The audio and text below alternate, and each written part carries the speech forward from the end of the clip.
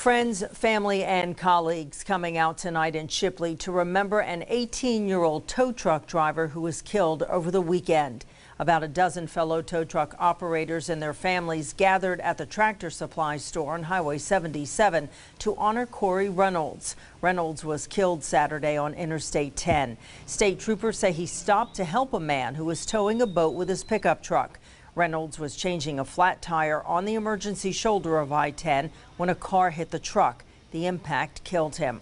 The tow truck drivers are asking people to observe the move-over law when they see tow trucks pulled over on the side of the road. I've been doing this for quite some time, for about 30 years, and I guess the good Lord has been looking after me, and just to know that could have been me, or it could have been another tow operator out here. It hits home. Reynolds' family has established a GoFundMe account to pay for his funeral expenses. If you'd like to help out, there's a link to that account on our website, mypanhandle.com.